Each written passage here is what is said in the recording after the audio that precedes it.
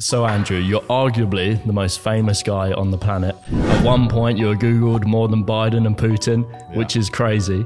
Do you feel you've lost a bit of your freedom? I've certainly lost a lot of my freedom, yes. Everything becomes far more labored. If I go to the mall, you don't just go to the mall. You have to organize the day that you go to the mall, and you have to tell your security team, and they have to plan where the car is gonna go and drop off, and they have to be there in advance, and you have to decide which team's going inside with you. So yeah, you certainly lose a lot of freedom.